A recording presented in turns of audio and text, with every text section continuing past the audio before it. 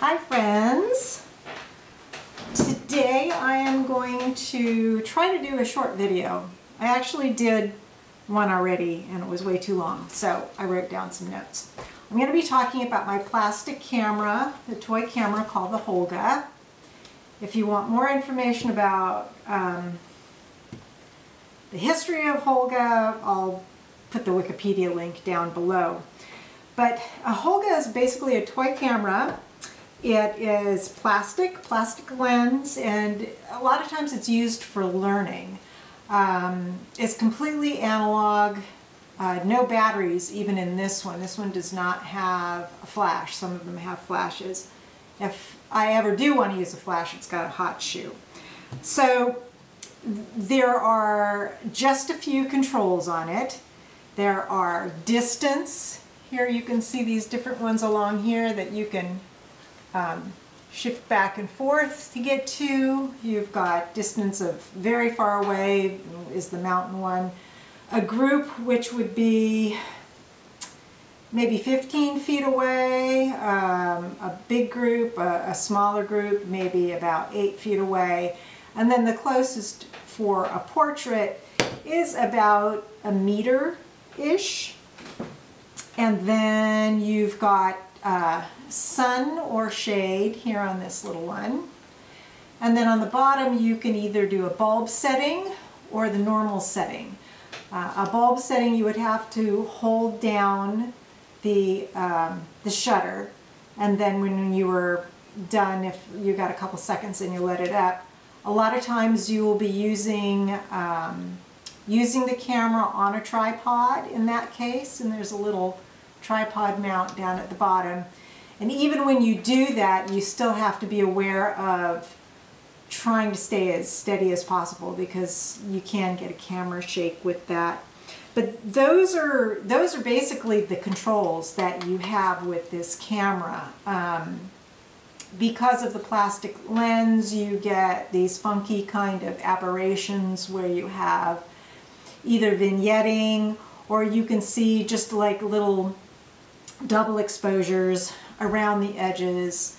It used to be that people talked about light leaks with these and would tape up all the seams, but I have never found with either of the two that I've had any light leaks on them.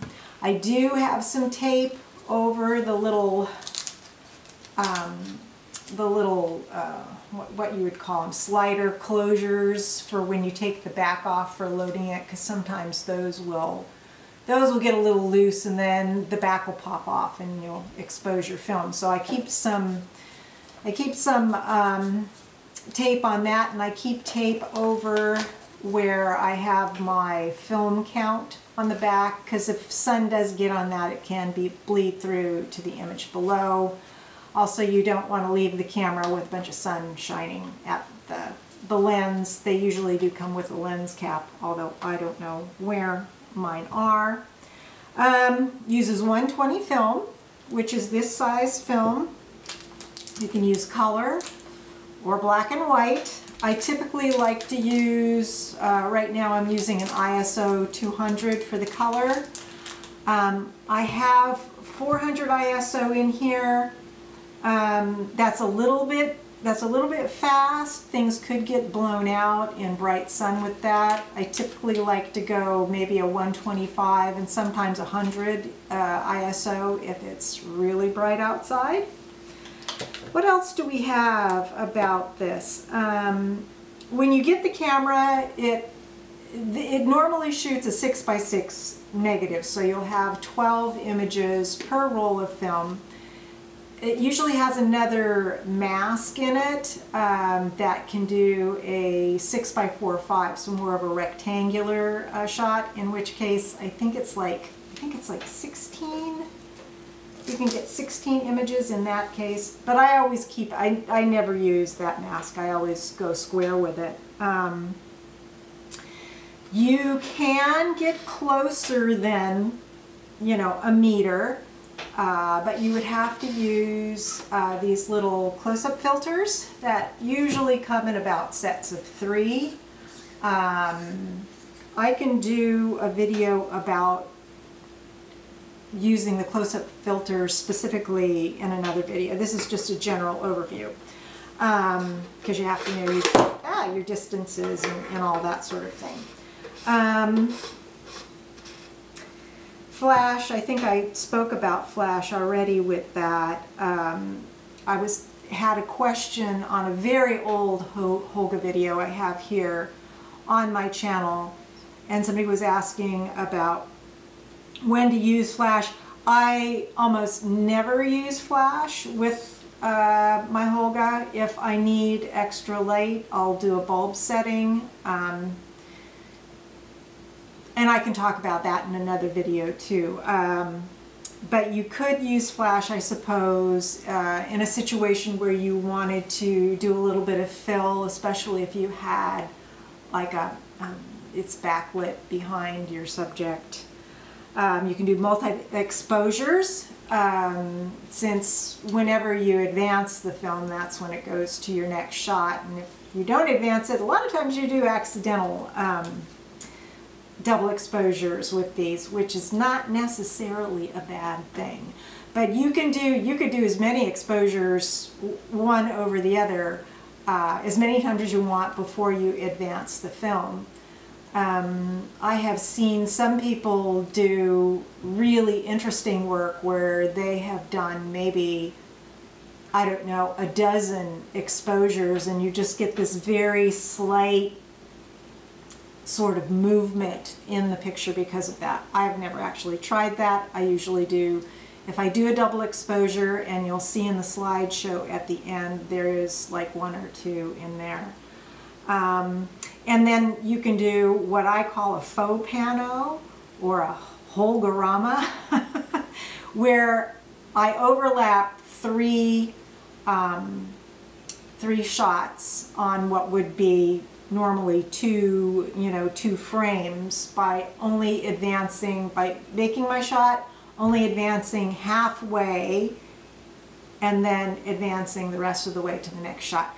And that would be something to also talk about more specifically in another video about the Holgas, if you would like to know that.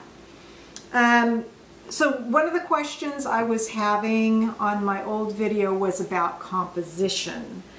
And with the Holga, I have found that it has just taken me some time to figure out how to get the compositions that I like. I would say, generally speaking, I wouldn't try to shoot something far off in the distance, because then it's just going to look itty-bitty, just because of, the control or lack thereof you have with the film. I like to get some kind of focal point in the middle of it if you are shooting further in the distance, like a tree or a rock or what have you. And I also look at how the light is falling on a subject, where it is, if it makes interesting shadows and that sort of thing. I think that using a Holga, it's easy, it's simple, it's very straightforward. But to get a little bit more creative with it, you probably just have to use it a lot. That's what I did. I mean, I've been shooting with them now for probably close to 20 years. I mean, it's not the only camera that I shoot with, but I like it.